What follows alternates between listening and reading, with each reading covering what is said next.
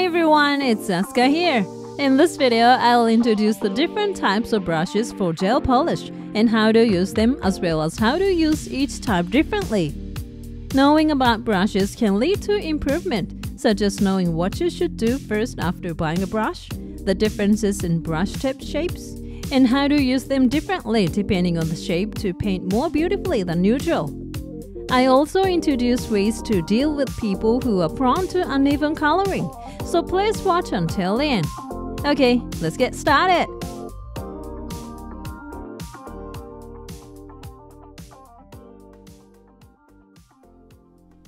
What kind of gel polish do you usually use? Most people use bottle-type gel or a container-type gel like this. In this article, I would like to introduce the brushes for gel polish that are essential when using container-type gel. We'll be looking at what you need to do first after buying a brush, the different shapes of brush tips, and how you can use different shapes to apply gel more easily and beautifully than usual, leading to an improvement in your skills. I've also included various pieces of advice for those who have their own particular habits when using a brush and find it difficult to apply gel well, so please be sure to take a look. First of all, let's take a look at what you need to do first after buying a brush for gel. There are many people who don't know this, so please remember it. After taking a brush out of the bag, you will see a transparent cap like this. So first of all, remove this. If you look closely, you can see that the brush tip has hardened, right? This is the tip of the brush with glue on it. If you apply gel to the brush in this state, the glue will mix with the gel and cause it to harden poorly. So you need to remove the hardened glue first. Gently rub the tip of the brush with your fingers to soften it.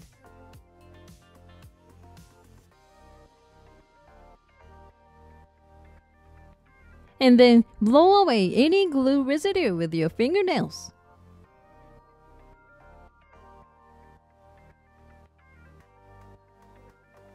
It's okay when no more dust comes out. Next, apply clear gel to the brush tip. If you take the color gel straight away without anything on the brush, the color will transfer to the bristles and be difficult to remove. So first, soak the brush in clear gel such as base coat. After thoroughly blending the clear gel on aluminum foil or a palette, wipe off the soaked clear gel with kitchen paper, as there is a possibility that the brush will still have some glue left on it.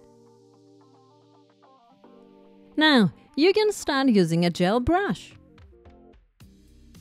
Okay, let's move on to introduce the different shapes of brush tips.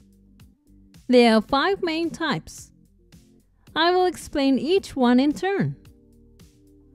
First, the oval brush. Oval brushes have rounded tips with no corners. These brushes are used to apply base coat, color gel, top coat, etc. to the entire nail. When beginners buy gel brushes, the oval brush is the best choice. The reason for this is that when applying color gel with this oval brush, if you place it gently at the base of the nail, the rounded tip will naturally fit the shape of the nail base and allow you to apply the line neatly. By simply following the shape of the nail base, you can achieve a relatively easy and beautiful finish. Also, because the tip of the brush has no corners, so the gel does not easily leak onto the skin. This is a brush that is easy to use for beginners. Next, the square brush. As the name suggests, the square brush is distinctive for its square shape. Unlike the oval brush we looked at earlier, it has a sharp corners. This is also used to spread the base and color top coat over the entire nail. This square brush is more suited to advanced users. On the one hand, it has the disadvantage that the tip of the brush has a corner, which makes it easy for the paint to run onto the skin. But on the other hand, you can use this corner to paint right up to the base of the nail. By using the corner of the brush to follow the shape of the base of the nail in this way, you can apply the paint closer to the skin. This is quite a difficult technique to master, and it takes the skills of a professional, so it is recommended for those who want to improve their skills. Next up is the French brush. French brushes have a slanted brush tip. As the name suggests, these brushes are used for French manicure. The shape of the brush is specialized for applying this part of the French manicure. To apply the gel, take some gel on the slanted brush tip and place the longer side of the brush on the side of the nail and pull it towards you.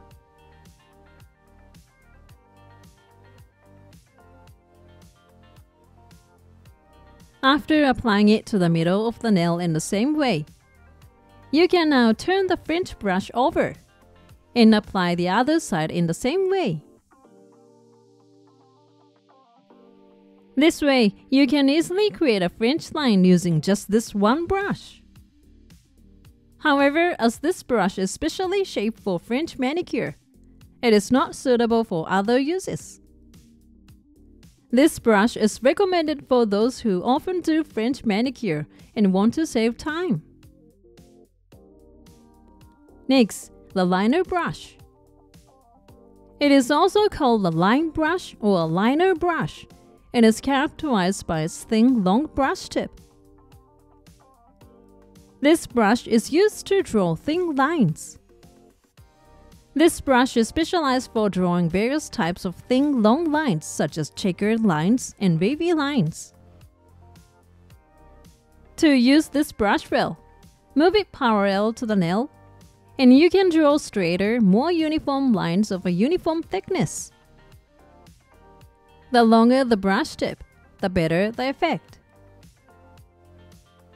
However, the longer it is, the more difficult it becomes to draw short lines.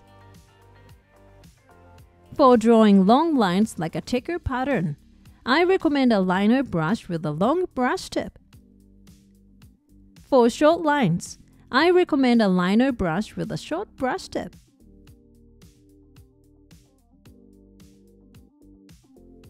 Finally, the art brush. Art brushes are similar to the liner brushes we looked at earlier, but many of them are even shorter. As the name suggests, these brushes are used for nail art. While the liner brushes we looked at earlier are specialized for drawing lines, these are perfect for drawing patterns with a thickness greater than lines, such as flower petals or leopard patterns. The short brush tips allow for a lot of maneuverability, so you can draw all sorts of detailed art.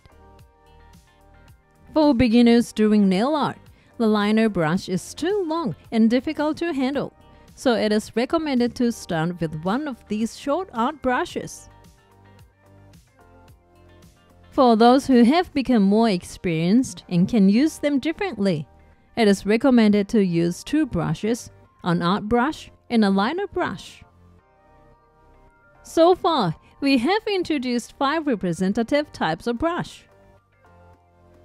In addition to these, there are also various brushes with unusual shapes.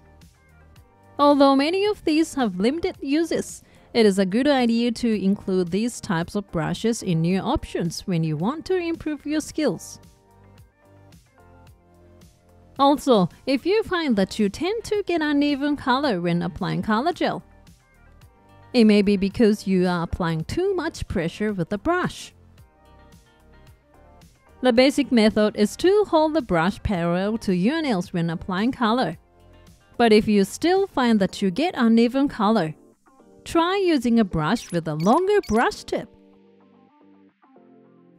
A longer brush tip will help to distribute the pressure applied to the brush, reducing the chance of uneven color. Oval brushes and square brushes come in different lengths depending on the manufacturer. So if you have a tendency to apply color gel unevenly, try using a longer brush. Finally, here's how to store your brush.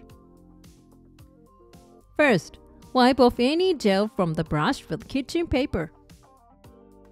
After wiping off some of the gel, put some ethanol in a small container and wash the brush tip in it.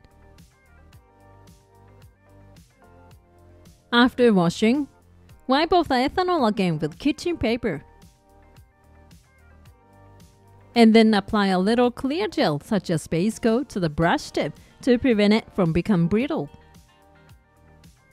Wipe off any excess gel and put the cap on to finish. Store in a place where it will not be exposed to sunlight.